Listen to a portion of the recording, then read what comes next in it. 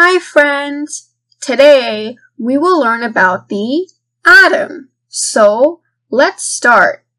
The atom is the smallest unit of matter that retains the identity or all of the chemical properties of an element. For example, oxygen contains oxygen atoms. Hydrogen contains hydrogen atoms. Nitrogen contains nitrogen atoms. And chlorine contains chlorine atoms. But atoms exist as molecules, that is, one or more atoms bonded together to form molecules. For example, oxygen gas is made up of oxygen molecules, where each oxygen molecule has two oxygen atoms bonded to each other, and that is called a diatomic molecule. Similarly, nitrogen gas has diatomic molecules, where each molecule has two atoms of nitrogen bonded to each other. So, now you can understand the atom is the smallest unit of any type of matter called element, and the atom cannot be further broken down by chemical means. The concept of the atom was first proposed by Democritus. Now let's learn the structure of atoms.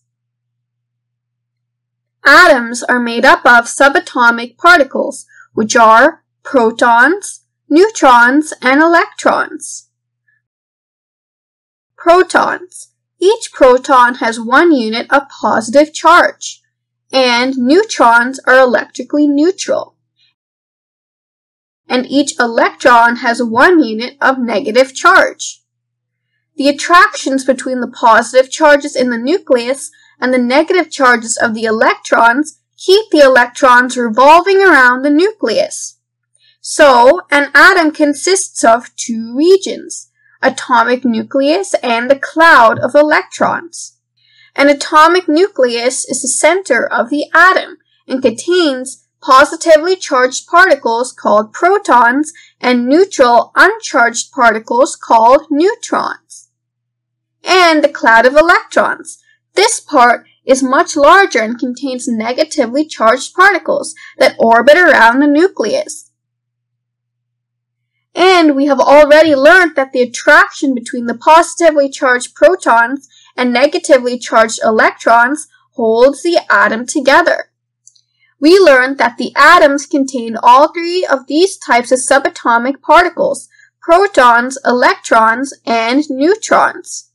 An atom has two regions, the atomic nucleus and the cloud of electrons. Now, which element is an atom? This is determined by the number of protons in the nucleus. I repeat, now, which element is an atom? This is determined by the number of protons in the nucleus. What kind of reaction an atom will undergo is determined by the number of electrons surrounding the nucleus. I repeat, what kind of reaction an atom will undergo is determined by the number of electrons surrounding the nucleus. Protons and neutrons do not have the same charge, but they do have approximately the same mass, which is 1 AMU or 1 atomic mass unit. And electrons are much smaller in mass than protons. There are only about 1 by 1800 of an atomic mass unit. And each electron has a negative charge equal to the positive charge of a proton. In the case of neutral atoms, the number of electrons orbiting the nucleus is always equal to the number of protons inside of the nucleus. Let's revise. Protons and neutrons do not have the same charge, but they do have approximately the same mass, which is 1 AMU or 1 atomic mass unit. And electrons are much smaller in mass than protons. There are only about 1 by 1800 of an atomic mass unit. And each electron has a negative charge, which is equal to the positive charge of the proton. In the case of neutral atoms, the number of electrons orbiting the nucleus is always equal to the number of protons inside of the nucleus. Now, let's have examples of some atoms and their structure. This is an atom of helium, or helium atom. Helium has 2 protons and 2 neutrons in its nucleus, and its electron cloud has 2 electrons. This is copper atom. It has 29 neutrons and protons in its nucleus, and 29 electrons in its electron cloud. This is the oxygen atom. It has 8 neutrons and protons in its nucleus, and 8 electrons orbiting around its nucleus. The number of protons in the nucleus of an atom is a characteristic of a chemical element and determines its place value in the periodic table, and it is called its atomic number.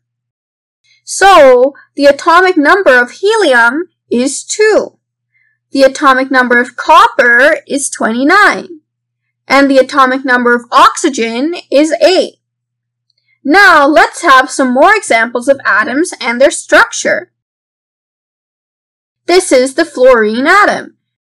The atomic number of fluorine is 9, which means it has 9 protons and 9 neutrons, and 9 electrons revolving around it in the electron cloud. Now, let's learn what atomic mass is.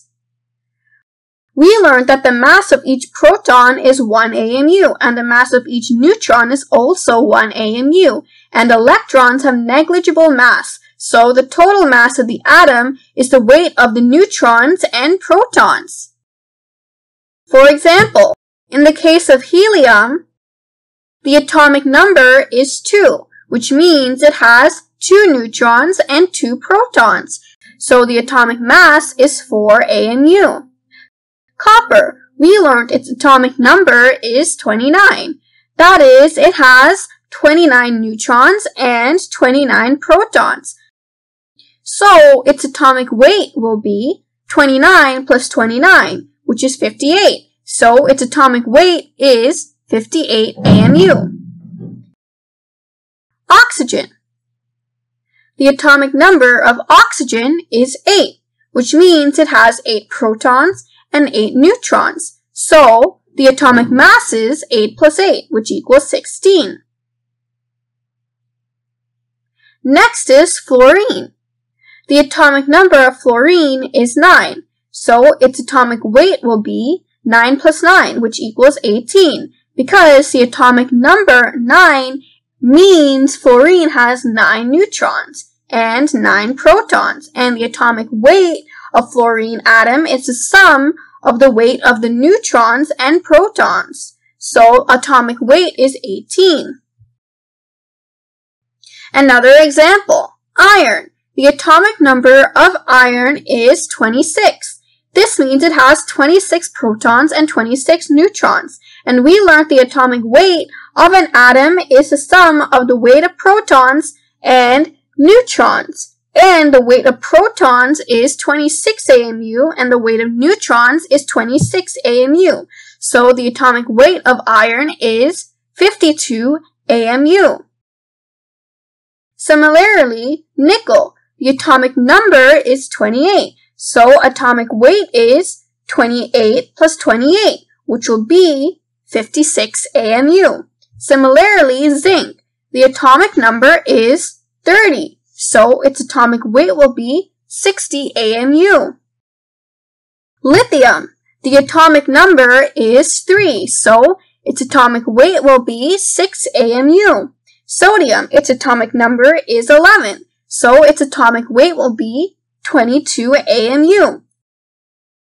Chlorine. The atomic number is 17. So its atomic weight will be 34 AMU. So friends, today we learned a lot of the basics about the structure of atoms.